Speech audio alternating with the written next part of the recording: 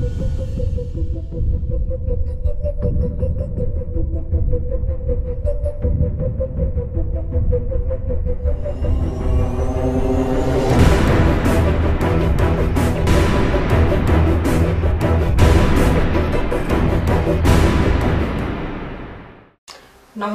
Hot সিটে আপনাদের স্বাগত। আজকে আমাদের সঙ্গে হট সিটে রয়েছেন জঙ্গিপুর লোকসভা কেন্দ্রের এসডিপিআই প্রার্থী তাইদুল ইসলাম। আপনাকে আমাদের অনুষ্ঠানে স্বাগত। তাইদুল বাবু, সামনেই লোকসভা নির্বাচন, একদম দোরগড়ায় কড়া নাড়ছে বলা যায়, তো কতটা সাড়া পাচ্ছেন মানুষের কাছে? দোরগোড়াই বলতে এক মাসের সময় নেই। না, একদম। আজকে হলো 27 তারিখ, 23 তারিখে নির্বাচন হয়ে যাবে, এতক্ষণ সব বন্ধ হয়ে যাবে। তো এই নির্বাচনে আমি নির্বাচন ঘোষণার অনেক আগে থেকেই নির্বাচনের কাজটা করে যাচ্ছি এবং আমি জনগণের কাছ থেকে ব্যাপকভাবে সাড়া পাচ্ছি। আমাদের তো নিজস্ব দলের সংগঠন আছে, সেখানে পাচ্ছি, কিন্তু যেখানে আমাদের দলের লোকজন কম আছে, যেখানে অন্য দলের লোকজন আছে এবং যে বর্তমানের এমপি সেই ওনার যে এলাকাগুলো, আমরা সব মিলিয়ে গোটা আমি মানে প্রথম রাউন্ড পুরো লোকসভা এলাকা ঘুরে ফেলেছি, তাতে আমি ব্যাপকভাবে সাড়া পাচ্ছি। জনগণ আমাকে চাইছে এবং জনগণের অন্যান্য দলগুলোর প্রতি যে একটা বিতৃষ্ণা, একটা অনীহা, একটা ক্ষোভ আছে, সে ক্ষোভটা তারা আমার সামনে উগলে দিচ্ছে এবং তারা আমাকে স্বাগত জানাচ্ছে। এবং যে বর্তমান এমপি অভিজিৎ মুখার্জি, মানুষের মুখে মুখে ঘুরছে যে উনি একমাত্র ভোটের সময় আসেন, তারপরে 5 বছর আর তার দেখা পাওয়া যায় না। উনি যে সমস্ত প্রতিশ্রুতি দিয়েছিলেন তার কোনোটাই পূরণ হয়নি এবং মানুষের মুখে মুখে ঘুরছে, চায়ের দোকানে সবাই গল্প করছে যে ওনার নিজস্ব যে কোটা, সেই কোটায় যে টাকা বরাদ্দ হয়েছিল, সে বরাদ্দ টাকার শতকরা 20% খরচা করেনি, পুরো টাকাটাই ভার চলে গেছে। তো এই নিয়ে মানুষের ব্যাপক ক্ষোভ আছে। আমরা যেখানে যাচ্ছি মানুষের ব্যাপক সাড়া পাচ্ছি। আচ্ছা, এই যে এসডিপিআই দল সংগঠন আপনাদের, সেই সম্পর্কে একটু আমাদেরকে বলুন। আমাদের দলের নাম হচ্ছে social Democratic party of India. এটা 2009-এ তৈরি হয়। 2009-এ তৈরি হওয়ার আগে আমরা এই দেশের প্রতিটি রাজ্যে ঘুরে ঘুরে বিভিন্ন স্তরের রাজনৈতিক ব্যক্তিত্ব, শ্রমজীবী নেতা, কৃষক নেতা এবং বিভিন্ন ট্রেড ইউনিয়ন নেতা, বিভিন্ন সংবিধান বিশেষজ্ঞ, ডক্টর, চিকিৎসক, বিভিন্ন পেশাজীবী সমস্ত মানুষের সাথে ঘুরে ঘুরে বোঝার চেষ্টা করেছিলাম যে আমাদের দেশটা কী লক্ষ্য উদ্দেশ্য নিয়ে স্বাধীনতা লাভ করেছিল আর আমাদের দেশটা যাচ্ছে কোথায়। এই আলোচনা করার পরে আমরা দেখেছিলাম যে প্রতিটি স্তর থেকে আমরা এটা উপলব্ধি করেছিলাম যে বর্তমান রাজনৈতিক দলগুলির উপরে মানুষের আস্থা নেই। দলগুলি আস্তে আস্তে দেশটাকে সামনের দিকে এগিয়ে না নিয়ে গিয়ে পিছনের দিকে টেনে যাচ্ছে। তো সেই উপলব্ধি থেকেই আমরা 2009-এর প্রথমে মার্চ মাসে 3 দিনের একটা কনভেনশন করেছিলাম, মানে পলিটিক্যাল কনফারেন্স। তো তাতে 3 দিনের আলোচনাতে গোটা দেশ থেকে প্রচুর মানুষ অংশগ্রহণ করেছিলেন, বিভিন্ন স্তরের, সমাজের বিভিন্ন ক্ষেত্রের। তা সেখানে সিদ্ধান্ত হয়েছিল যে বর্তমান যে সমস্ত রাজনৈতিক দল আছে সেই সমস্ত দলগুলির একটা সত্যিকারের বাস্তবিক বিকল্প নীতি, আদর্শ, কর্মসূচি একটা দলের দরকার। সেই দল থেকে আমরা এই দলটা তৈরি করেছিলাম। আমাদের এই দলের লক্ষ্য হচ্ছে যে লক্ষ্য উদ্দেশ্য নিয়ে আমাদের দেশের স্বাধীনতা সংগ্রামে যুদ্ধ করেছিলেন সেই লক্ষ্য উদ্দেশ্যকে সত্যি বাস্তবায়িত করা। যে মহান লক্ষ্য উদ্দেশ্য আমাদের দেশের সংবিধানে লেখা হয়েছে সেই মহান লক্ষ্য উদ্দেশ্যকে বাস্তবায়িত করা। কারণ আমরা দেখেছি যে আমাদের দেশের বিগত সরকারগুলি, বিভিন্ন রাজ্যে যারা ক্ষমতা এসেছেন এবং বিভিন্ন সময়ে কেন্দ্রে এসেছেন, তারা কেউই স্বাধীনতা সংগ্রামীদের স্বপ্নকে বাস্তবায়িত করেননি। সংবিধানে যে সমস্ত লক্ষ্য আছে সেগুলোকে বাস্তবায়িত করেননি। দেশের একটা বিশেষ শ্রেণীর মানুষের উন্নয়নের জন্য তারা কাজকর্ম করেছেন। তো আমরা লক্ষ্য ঠিক করেছি যে গোটা দেশের সমস্ত মানুষের, সমস্ত ভারতীয় নাগরিকদের, সে যে ধর্মের হোক, যে বর্ণের হোক, যে গোষ্ঠীর হোক, যে প্রদেশের হোক, যে ভাষার হোক, গ্রামের হোক, শহরের হোক, যে কোনো রাজনীতির হোক, প্রত্যেকের সমান উন্নয়ন, অর্থাৎ সম উন্নয়ন, সম অধিকার, সম সুরক্ষা, সমান নিরাপত্তা, আইনের চোখে, সংবিধানে বলা হয়েছে যে আইনের চোখে প্রতিটি নাগরিক সমান, আমরা সেটাকে সত্যি বাস্তবায়ন করতে চাই। ঘুরিয়ে কথাটা বলাইতে পারে যে এতদিন ধরে বিগত সরকারগুলির অধীনে সমাজের একটা বড় অংশ, বলা যেতে পারে প্রায় ৮০ থেকে ৯০% মানুষ পিছিয়ে আছে দেশের উন্নয়ন থেকে, তাদেরকে পরিকল্পিতভাবে বঞ্চিত করে রাখা হয়েছে। আমরা সেই বঞ্চনার অবসান ঘটাতে চাই এবং তারা যাতে আর বঞ্চিত না থাকে সেটাকে সুনিশ্চিত করতে চাই। এটি আমাদের রাজনৈতিক দলের লক্ষ্য উদ্দেশ্য। আচ্ছা, তিনটি দলের সঙ্গে তো যুদ্ধ চলবে আপনার, বামফ্রন্ট, কংগ্রেস এবং তৃণমূল। সেক্ষেত্রে কিভাবে দেখছেন বিষয়টা? আমরা বিষয়টাকে খুব সহজভাবে দেখছি যে আসলে আমি জঙ্গিপুর লোকসভা কেন্দ্রের ভূমিপুত্র এবং বাকি যারা আছে তারা কেউই এই লোকসভা কেন্দ্রের ভূমিপুত্র নয়। আমি এই মুহূর্তে সিপিএমের যে প্রার্থী তার সম্পর্কে জানি না, বাকি ওরা কেউই লোকসভা কেন্দ্রের ভোটার নন এবং তারা কখনো না কখনো কোনো না কোনো সময় নির্বাচনে থেকেছেন, তাদের দল থেকেছে, ক্ষমতায় থেকেছে। ফলে তারা যে মানুষের প্রতিশ্রুতি রক্ষা করেন না পরিকল্পিতভাবে এবং মানুষকে আজকে যারা বলছেন সেটা মানুষ বিশ্বাস করছেন না। ফলে আমরা আলাদা করে দেখছি না। আমার চোখে এবং জনগণের চোখে, ভোটারদের চোখে, ভোটাররা তাদের সবাইকে সমানভাবে দেখছেন যে তারা কেউই জনগণের পাশে দাঁড়ায়নি এবং প্রতিশ্রুতি রক্ষা করছে না। আজকে যারা বিভিন্ন কথা বলতে আসছেন তাদেরকে কেউই মানুষ আর বিশ্বাস করছে না। মানে প্রধান প্রতিপক্ষ হিসেবেও কাউকে দেখছেন না আপনি? খুব স্বাভাবিক কারণে ভোটের যে নিরিখে সে কংগ্রেসে যে অভিজিৎ মুখার্জি আছেন,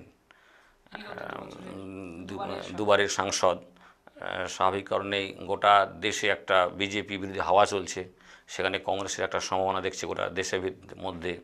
এবং এই নির্বাচনটা তো স্থায়ী ইস্যুভিত্তির উপর হচ্ছে না, গোটা দেশের মানে একটা জাতীয় স্তরের নির্বাচন হচ্ছে। সেই দিক দিয়ে অভিজিৎ মুখার্জির একটা প্লাস পয়েন্ট থেকে যাওয়ার কথা। সেইভাবে বলতে গেলে বলতে হয় আমি আমার প্রধান প্রতিপক্ষ অভিজিৎ মুখার্জি। আচ্ছা, অভিজিৎ মুখার্জি তো আমাদের প্রাক্তন রাষ্ট্রপতি প্রণব মুখার্জির সন্তান, পুত্র। তো সেক্ষেত্রে ভোটে তার কি কোনো প্রভাব পড়বে, যে রাষ্ট্রপতির ছেলে বা বিগত দুবারের সাংসদ? সেক্ষেত্রে কি ভোটের নিরিখে, ফলাফলের নিরিখে অভিজিৎ বাবু এগিয়ে থাকবেন বলে আপনি মনে করেন? আসলে প্রাক্তন রাষ্ট্রপতি প্রণব মুখার্জি যেখান থেকে সাংসদ হয়েছিলেন তাতে ওনার নিজস্ব ব্যক্তিগত কোনো যোগ্যতা কাজ করেনি, ওনার নিজস্ব কোনো কৃতিত্ব ছিল না। ওনার রাজনৈতিক জীবন দেখলে আমরা বুঝতে পারবো যে উনি কখনো কোনো স্তরে কোনো জনপ্রতিনিধি হিসাবে নির্বাচিত হতে পারেননি। উনি বরাবরই রাজ্যসভায় ছিলেন। বলতে গেলে এখানকার কংগ্রেসের সংগঠন এবং মুর্শিদাবাদ লোকসভা কেন্দ্রের সাধারণ ভোটারদের বদান্যতা, এই বদান্যতার কারণে উনি সাংসদ হয়েছিলেন। ফলে তার আলাদা করে কোনো কৃতিত্ব আগেও ছিল না, এখনও নেই। দ্বিতীয়ত উনি যখন সংসদ হয়েছিলেন, হওয়ার পরে রাষ্ট্রপতি হয়েছিলেন, তখন ভোটাররা ভেবেছিলেন যে উনি দেশের সর্বোচ্চ একটা জায়গাতে গিয়েছেন, হয়তো জঙ্গিপুরের জন্য অনেক কিছু করবেন। তো সেই আশা তাদের পূর্ণ হয়নি, তারা ব্যর্থ হয়েছে, তারা অনেক আগে থেকে হতাশ হয়েছে। তৃতীয়ত হচ্ছে যে গত অক্টোবরের 7 তারিখে উনি নাগপুরের আরএসএসের হেডকোয়ার্টারে গিয়েছিলেন। তখন থেকে সাধারণ মানুষের বিশ্বাস হয়েছে যে আমরা মনে মনে যা ভাবতাম, অনেকে যা বলতো, অনেকে অভিযোগ করতো যে তার সাথে আরএসএসের একটা ভালো সম্পর্ক আছে, গোপন বোঝাপড়া আছে, সেইটা প্রকাশ্য হয়ে গেছে এবং অনেকে যারা বিশ্বাস করতেন না তারাও করে, আর যারা কিছুটা দোদুল্যমান ছিল বিশ্বাসের ক্ষেত্রে তারাও বিশ্বাস করে। তো সেই মানে আরএসএসের হেডকোয়ার্টারে যাওয়ার পর থেকে তার গ্রহণযোগ্যতা একদম তলানিতে ঠেকেছে। ফলে প্রণব বাবুর ব্যক্তিগত কোনো প্রভাব বা কৃতিত্ব, যোগ্যতা এখানে ভোটে কোনো রকমের কোনো প্রভাব ফেলবে না। এবং তার ছেলে অভিজিৎ মুখার্জি যে জিতেছিলেন সেটাও তার নিজস্ব কোনো ক্রেডিট ছিল না আমরা মনে করি, এবং জনগণ তাই বলছে। জনগণের ঘুরে দেখতে পাচ্ছি যে প্রণব মুখার্জির ছেলে তার নিজস্ব কোনো ক্রেডিটে ভোটে জেতেননি। সেই সময়ে উনি সদ্য প্রাক্তন হয়ে রাষ্ট্রপতি হয়েছেন। রাষ্ট্রপতি হিসাবে প্রথমে বললাম তার একটা মানুষের ধারণা ছিল যে তিনি অনেক কিছু করবেন, তো উনি থাকতে পারলেন না, মানে তার সময় শেষ হওয়ার মধ্যবর্তী পর্যায়ে উনি চলে গেলেন।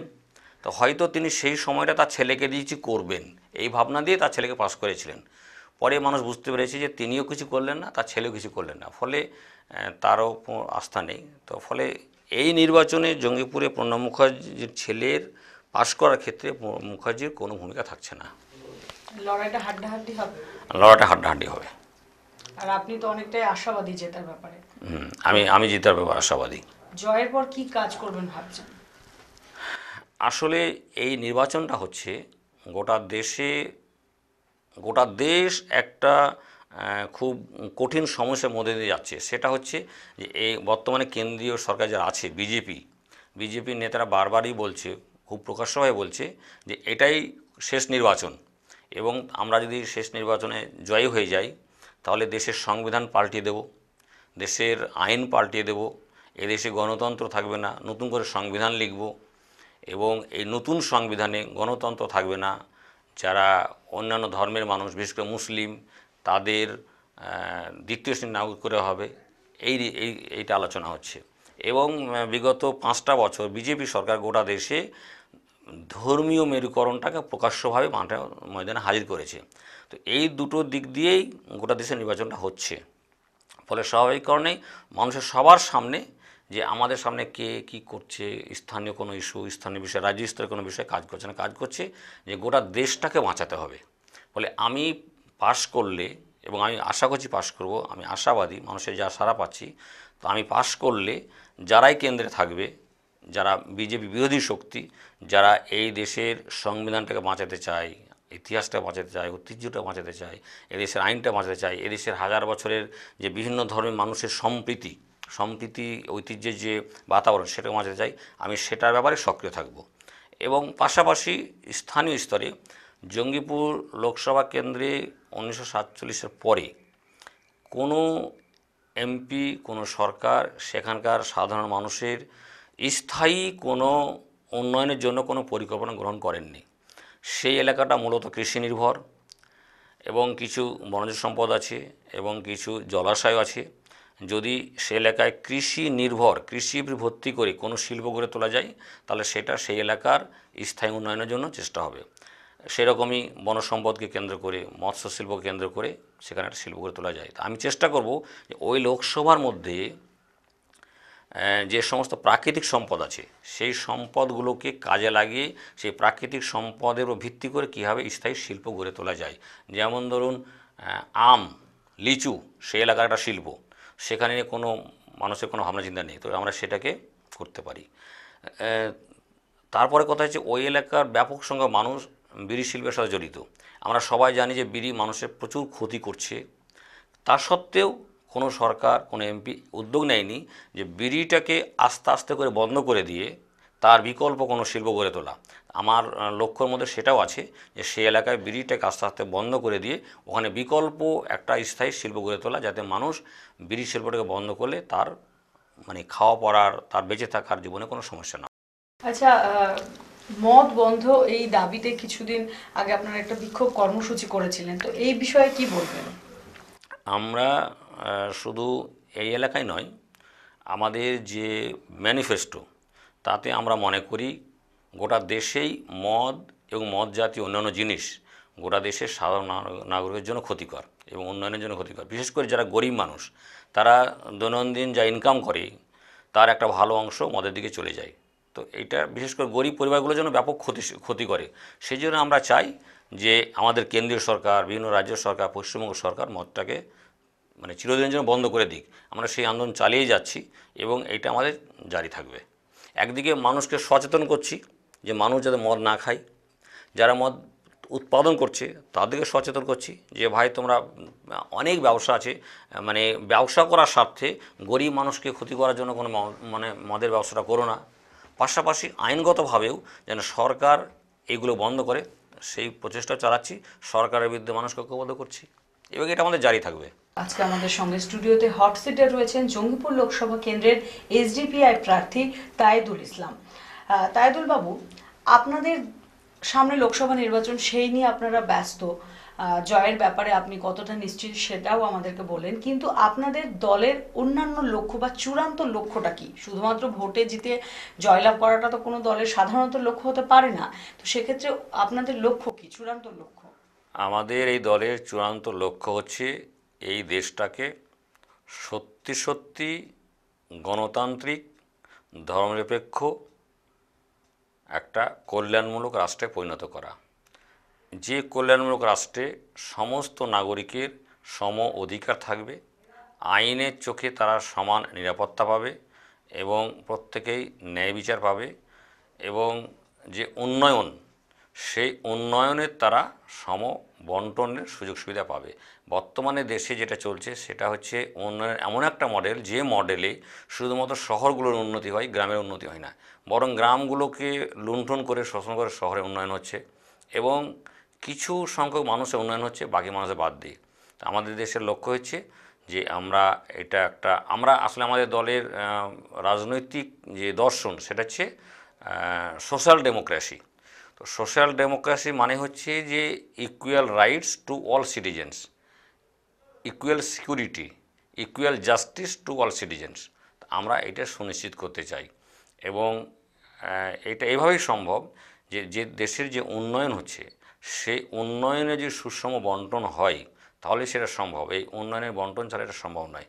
দ্বিতীয় হচ্ছে যে ডেমোক্রেসিটা যদি শুধুমাত্র ভোটের ক্ষেত্রে থাকে আর অন্য ক্ষেত্রে না থাকে, সমাজে না থাকে, দলের মধ্যে না থাকে, পরিবারে না থাকে, তাহলে সেখানে সত্যিকারে কোনো গণতান্ত্রিক সমাজ গড়ে ওঠে না। আমাদের দলের চূড়ান্ত লক্ষ্য হচ্ছে মানবতাবাদী, শোষণহীন, শোষণমুক্ত, বর্ণমুক্ত একটা মানবতাবাদী সমাজ গঠন। আচ্ছা তাইদুল বাবু, বিগত পঞ্চায়েত নির্বাচনে বিরোধীরাও বলছেন যে শাসক দল পুলিশ প্রশাসনের সাহায্য নিয়ে ভোট করতে দেয়নি। এই বিষয়ে আপনি কি বলবেন? সত্যি কথা কি, আমাদের দেশে কোনো সময়েই কোনো রাজ্যেই খুব সুষ্ঠুভাবে, পরিপূর্ণ সুষ্ঠুভাবে, ভালোভাবে কোনো নির্বাচন হয় না। যখন যারা যেখানে ক্ষমতায় থেকেছে তারা তখন চেষ্টা করেছে সেই ভোটের প্রক্রিয়াগুলোকে তাদের মতো করে কাজে লাগাতে, কিন্তু বিগত নির্বাচনে, পঞ্চায়েত নির্বাচনে এই রাজ্যের তৃণমূল সরকার এটাকে যেভাবে অপব্যবহার করেছে তা অতীতের সমস্ত রেকর্ডকে ম্লান করে দিয়েছে। বলতে গেলে এখানে নির্বাচনের সন্ত্রাস হয়েছে এটা না বলে আমি বলবো যে সন্ত্রাসে নির্বাচন হয়েছে। গোটা পরিকাঠামোটাকে পুলিশ প্রশাসন দিয়ে, ক্যাডার বাহিনী দিয়ে এমনভাবে নির্বাচন করেছে যে এইটাকে নির্বাচন না বলাই ভালো। তো এর প্রভাব এই লোকসভা নির্বাচনে খুব বেশি পড়বে না। কারণটা হচ্ছে এই যে সেখানে রাজ্য নির্বাচন পরিচালনা করেছিল, ফলে পুলিশ প্রশাসন যা খুশি করেছে, মানে শাসক দলের মনের মতো করে। এখানে কেন্দ্রীয় নির্বাচন কমিশনার থাকবেন, ফলে তার লোকজন থাকবে। দ্বিতীয়ত হচ্ছে যে তবু একটা প্রভাব থাকবে, সেটা হচ্ছে যে মানুষের মনের মধ্যে সেই আতঙ্ক, সেই ভয়, সেই পরিবেশ, সেই সন্ত্রাস এখনও জিয়ে আছে। মানুষ সেই আতঙ্ক হচ্ছে যে আমরা ঠিক ভোটটা দিতে পাবো তো, যেতে পারবো তো, আবার তো সেই সন্ত্রাসের মুখোমুখি হব না, সে একটা ভয় কাজ করছে। তো সেই ভয়টা যে কারণে করছে সেই পরিস্থিতি হয়তো আসবে না, সেই উপকরণটা আসবে না, কিন্তু সেই ভয়টা পিছনে থেকে যাবে। ফলে এটা পরিপূর্ণ ভয়মুক্ত নির্বাচন হবে না। মানে পঞ্চায়েতের একটা প্রভাব, পঞ্চায়েতের যে সন্ত্রাস, সেই সন্ত্রাসের একটা ভয় এখানে থেকে যাবে। দ্বিতীয়ত আর একটা হবে যেটা, সেটা হচ্ছে যে শাসক দল এবং যেখানে যেখানে যারা হয়তো বিরোধী অথচ খুব শক্তিশালী, তারা মানুষকে এমন একটা জায়গায় নিয়ে যাচ্ছে যে কদিন পরে নির্বাচন কমিশন চলে যাবে, পুলিশ চলে যাবে, তখন তোমাকে বাঁচাবে। এই ভয়টা তো বাইরে থেকে দেখা যাচ্ছে না। এই ভয়টা যখন কাজ করছে তখন বেশ কিছু সময় মানুষ মনে করবে ও আর বিতর্কে গিয়ে লাভ নেই, ঝামেলায় জড়িয়ে লাভ নেই, ঠিক আছে ভোটটা দিতে যাব না। তো এই প্রভাবটা কাজ করবে। সেটা কি কতটা আপনাদের উপর প্রভাব পড়তে পারে? মানে এই যে ভোটটা হবে না, মানুষ তার গণতান্ত্রিক অধিকার প্রয়োগ করতে পারবে না, তো সেটা কিভাবে দেখছেন? মানুষ গণতান্ত্রিক অধিকারটা প্রয়োগ করতে পারবে না এই ভয়টা আমাদেরও আছে এবং আমরা মানুষকে বোঝাচ্ছি, অন্যান্য রাজনৈতিক দলগুলোকেও বলছি এবং সমাজে যারা বিশিষ্ট মানুষ তাদেরকে বোঝানোর চেষ্টা করছি, নির্বাচন কমিশনের সাথে যোগাযোগ রাখছি যাতে করে এই ভয়মুক্ত পরিবেশটা তৈরি হয়। তবে আমাদের যেখানে যেন সংগঠন আছে, আমাদের যে লোকজন আছে, তারা নিশ্চিত যে আমরা যে কোনো পরিস্থিতিতে আমরা এটাকে রুখব এবং আমরা গণতান্ত্রিক পরিবেশ সৃষ্টি করে সেখানে আমরা ভোটটা করব। কারণ কোনো পরিস্থিতিতেই আমরা এই গণতান্ত্রিক পরিবেশটা কেউ নষ্ট করবে এটা আমরা চাইবো না। আচ্ছা, আপনি যেটা বলছেন যে অনেক সময় মানুষ নতুন মুখ চায়, পুরনো কংগ্রেস, সিপিএম বা তৃণমূলের সরকার মানুষ দেখে এসেছে পশ্চিমবঙ্গের মানুষ, তো তারা নতুন মুখ চাইছে। সেক্ষেত্রে আপনারা নতুনভাবে কাজ শুরু করেছেন, মানুষ কতটা গ্রহণ করছে কি মনে হচ্ছে?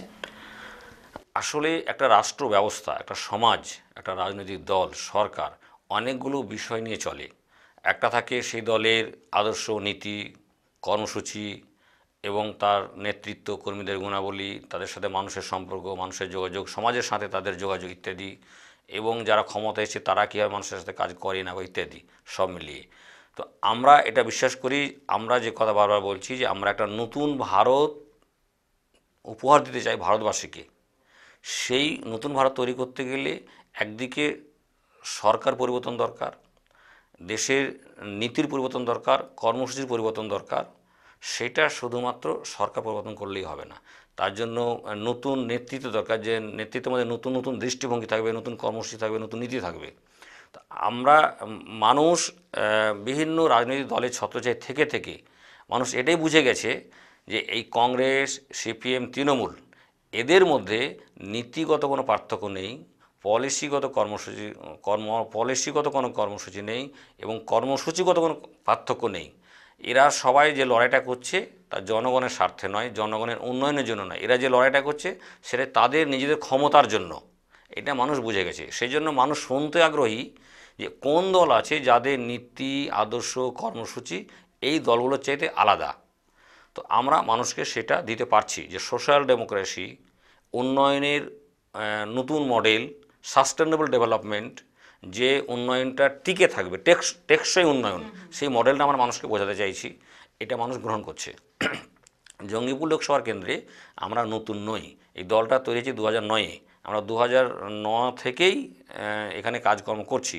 ফলে দলটা রাজনৈতিক পরিসরে নতুন ঠিকই, কিন্তু জঙ্গিপুর লোকসভার কেন্দ্রে নতুন নয়। এবং আমি ব্যক্তিগতভাবে জঙ্গিপুরের ছেলে, জঙ্গিপুরে কাজকর্ম করি, ফলে আমিও নতুন নই। ফলে আমার জঙ্গিপুরের ক্ষেত্রে নতুন কথাটা খাটছে না এবং জঙ্গিপুরের যে ভোটার তারা এটা নতুন করে দেখছেও না, তারা ভালোভাবে গ্রহণটা করছে। আচ্ছা, জঙ্গিপুরে আপনি বলছেন আপনি জঙ্গিপুরের ভূমিপুত্র, কিন্তু বিরোধীরা কি বলছে না যে উনি নতুন মুখ, রাজনৈতিক মহলে উনি নতুন মুখ, নতুনভাবে ভোটে দাঁড়িয়েছেন, এছাড়া আপনি আর তাহলে কি কি কাজ করেছেন? না, বিরোধীরা আমার বিরুদ্ধে নতুন মুখ এই কথা বলতে পারছে না এবং কে বললেও জনগণ শুনছে না। আচ্ছা, আমার বিরুদ্ধে জনগণ যেটা বলতে চাইছে যে ওরা ছোট দল, ওরা কটা এমপি পাস করাবে। তো সেই প্রশ্নের উত্তর জনগণই দিয়ে দিচ্ছে যে একটা নতুন দল যখন দেশে আসে তখন ক্রমশ তার উন্নতি ঘটে। তো ফলে সেটা প্রশ্ন নেই। আমরা আর যে কাজটা করেছি সেটা হচ্ছে যে আমাদের এই social Democratic party of India, SDPI, এই লোকসভা কেন্দ্রে প্রতিনিয়তই কেন্দ্রীয় সরকারের এবং রাজ্য সরকারের যে জনবিরোধী নীতি, জনবিরোধী বিভিন্ন কর্মসূচি, সরকারগুলো যখন যা জনবিরোধী কর্মসূচি নিয়েছে, আমরা প্রত্যেকটা জনবিরোধী কর্মসূচির বিরুদ্ধে মানুষের কাছে গিয়েছি, মিটিং করেছি, মিছিল করেছি, প্রতিবাদ করেছি, জনগণকে ঐক্যবদ্ধ করেছি, মানুষকে সচেতন করেছি। এই যে কেন্দ্রীয় সরকার কখনো লাভ জিহাদের নামে মানুষকে মেরেছে, কখনো গোহত্যার নামে মেরেছে, কখনো হিন্দু মুসলমান ঝগড়া লাগিয়েছে, কখনো দলিত খ্রিস্টান করেছে, কখনো দলিত মুসলিম করেছে, এবং তারপরে নোটবন্দি, জিএসটি, এই যে অনেকগুলো মানুষ টাকা নিয়ে দেশে পালিয়ে গেলেন, সরকার যেতে দিলেন, প্রত্যেকটা ইস্যুতে আমরা জঙ্গিপুর যেখানে যে আমাদের কাজ হয় সেখানে আমরা আন্দোলনে থেকেছি। জঙ্গিপুর লোকসভার কেন্দ্রে আমরা সীমান্ত এলাকায় বিএসএফের যে প্রতিনিয়ত অত্যাচার, সেই বিএসএফের প্রতিনিয়ত অত্যাচার বিরুদ্ধে আমরা সচেতন থেকেছি। ফরাক্কা থেকে জলঙ্গি পর্যন্ত পুরো সীমান্ত এলাকায় মানুষকে, যুবকদেরকে সম্পূর্ণ বিনা অভিযোগে, মানে মিথ্যা অভিযোগে পানি কেস দিয়ে তাদেরকে জেলে ঢুকিয়ে রাখছে। আমরা তাদের পাশে দাঁড়িয়ে এই মিথ্যা কেস দেওয়ার বিরুদ্ধে লড়াই করে চলেছি। আমরা আলিগড় মুসলিম বিশ্ববিদ্যালয়ের হয়ে লড়াই করেছি। এই নতুন একটা বিশ্ববিদ্যালয়, পূর্ণাঙ্গ বিশ্ববিদ্যালয় যে আন্দোলন হয়েছে তারও পুরোভাগে আমরাই ছিলাম। এবং এলাকায় যে রেশন নিয়ে দুর্নীতি, ভোটার লিস্ট নিয়ে দুর্নীতি, যে ব্লকগুলোতে এই যে বিভিন্ন স্কিমের সরকারি টাকা, সে টাকাগুলো যারা শাসক শ্রেণী তাদের অর্ধেক টাকা তারা আগাম নিয়ে নিচ্ছে, এগুলোর বিরুদ্ধে আমরা ধরে আন্দোলন করেছি। কারণ আমরা মানুষকে এটা শেখাতে চাই যে কেউ শাসক দলের পক্ষে থাক বিপক্ষে থাক সেটা প্রশ্ন নয়। সরকারি স্কিমের যদি তার পাওয়ার অধিকার থাকে, তার যোগ্যতা থাকে, তার গুণাবলী থাকে, তাহলে তাকে পেতে হবে। এই কালচারটা চালু করা, এইটা সমস্ত দলগুলো শেষ করে দিয়েছে। তো আমরা সেই নিয়েও লড়াই করছি। ফলে নানানভাবে আমরা জনগণের পাশে থাকার চেষ্টা করেছি। আচ্ছা, এসডিপিআই কি মূলত মুসলিম সংগঠন? না, এসডিপিআই মূলতও নয় আর অমূলত নয়, এটা কোনো মুসলিম সংগঠন নয়। এটা হচ্ছে ভারতীয় সংবিধান সম্মত, ভারতীয় নির্বাচন কমিশনার স্বীকৃত একটি ধর্মনিরপেক্ষ সংগঠন, রাজনৈতিক দল।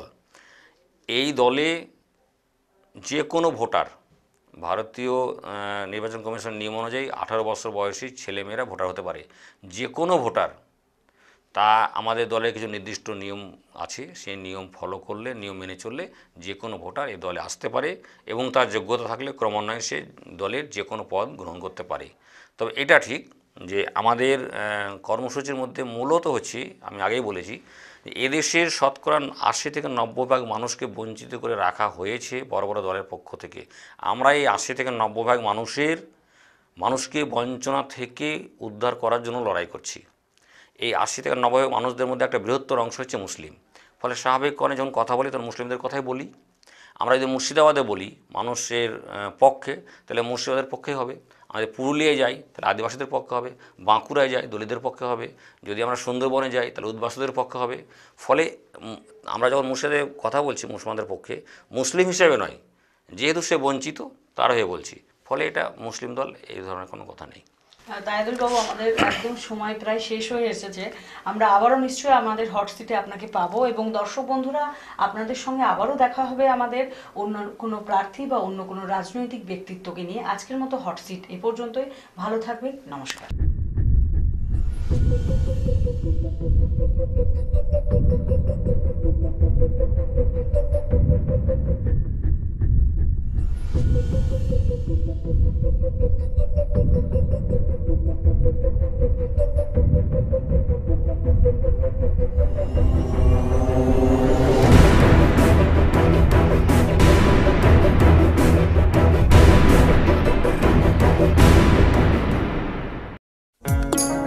আপনারা দেখছেন TV24 বাংলা। TV24 বাংলার সমস্ত খবরের আপডেট পেতে ইউটিউবে সাবস্ক্রাইব করুন TV24 বাংলা চ্যানেলটিকে এবং সাবস্ক্রাইবের পর অবশ্যই বেল আইকনটি একবার ক্লিক করুন। কমেন্টস আর শেয়ার করতে ভুলবেন না। TV24 বাংলা।